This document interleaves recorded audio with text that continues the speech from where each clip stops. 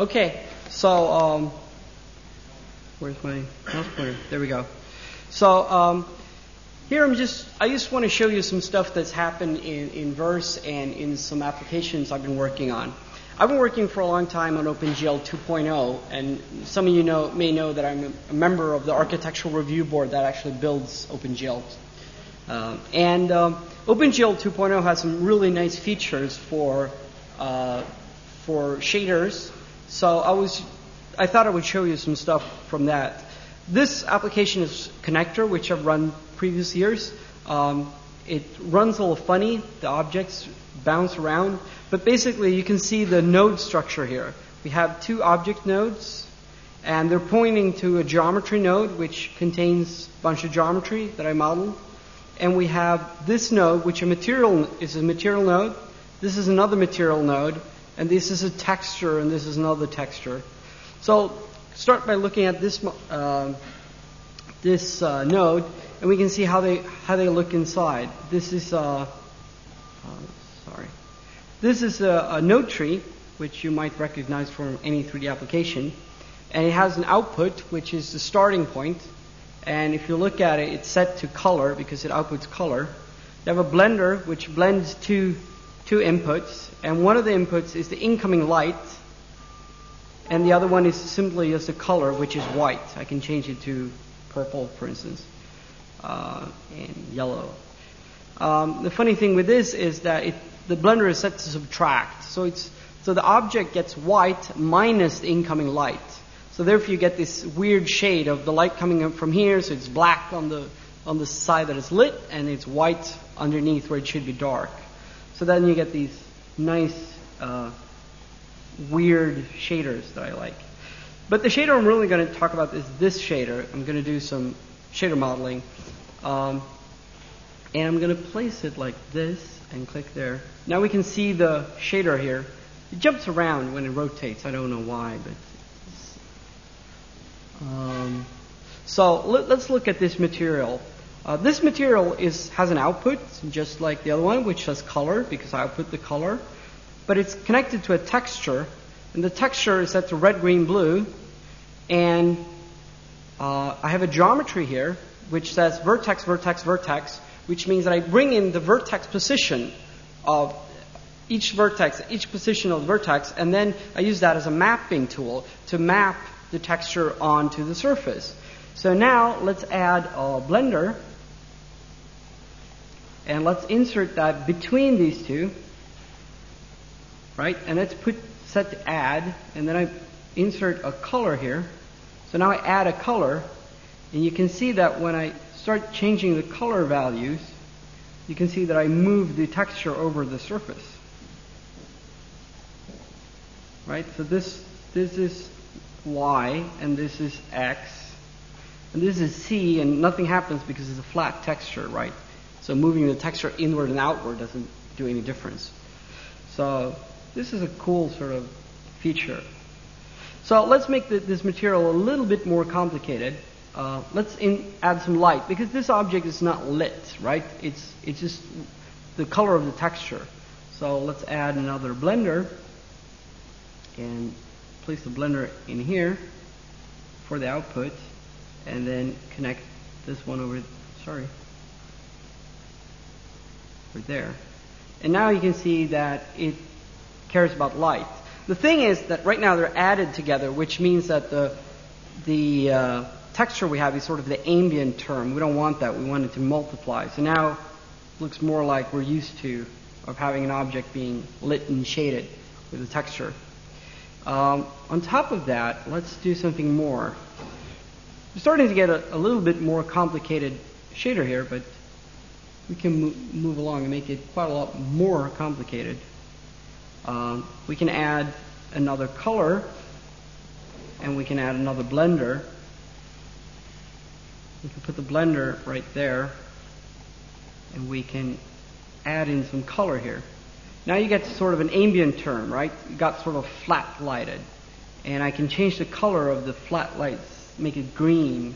Now it's sort of turquoise, or a very ugly green, like that. So now I've made a pretty awful material.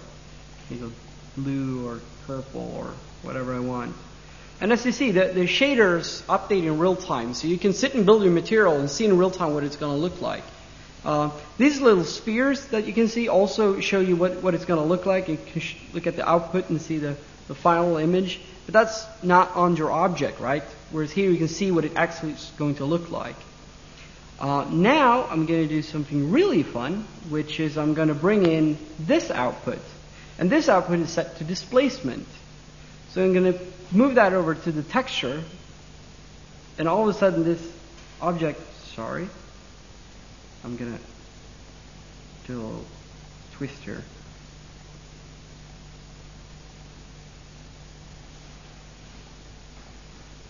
Let's see if we can get it.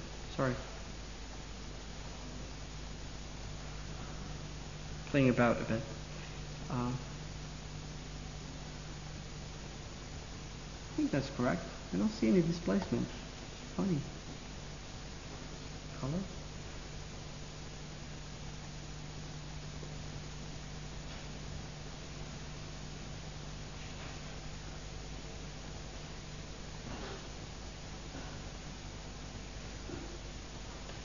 There we go. It has some update bugs. So now you can see it's all displaced with a single color. So the entire object just gets very fat. Looks kind of ugly, right? So I'm going to move this over and connect it to the texture. And now it gets deformed depending on the color of the texture.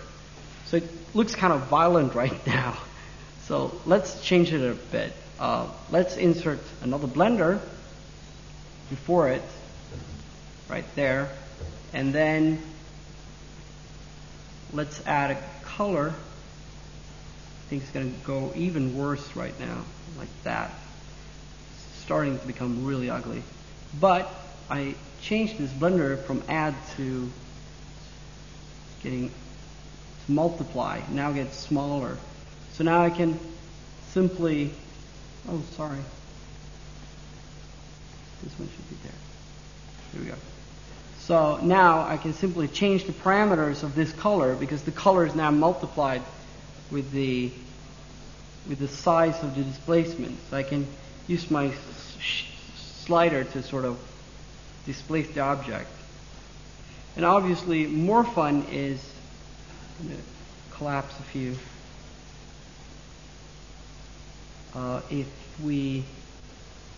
You might remember we had this one, which we used to move the texture. So now I actually move the displaced texture over the surface, and you can see how it moves some blobs. So,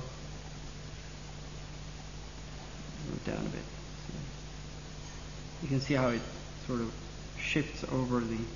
I can change this to, now it's add, I can change it to multiply. And then instead of, when I pull these, I actually scale the texture.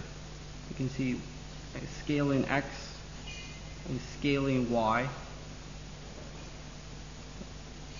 So this is a pretty fun way of playing with textures and things. And all is OpenGL shaders. And I guess all the artists went in there, so they can appreciate this. But so if you're all you programmers,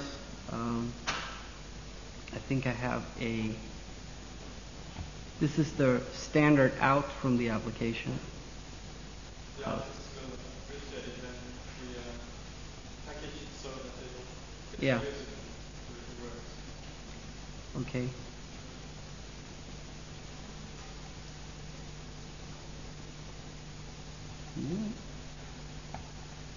That's, can I quit this application somehow?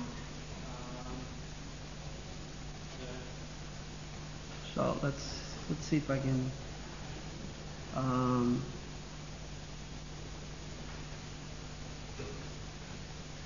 Here's the standard out. So it outputs quite a lot of junk, but from within the junk you can actually find. Oh, sorry. Oh no, please don't. So here you can actually see the shaders. And every time I make a substantial change to something, it generates a new shader like this and compiles it in the graphics card driver. so that it runs on the graphics hardware.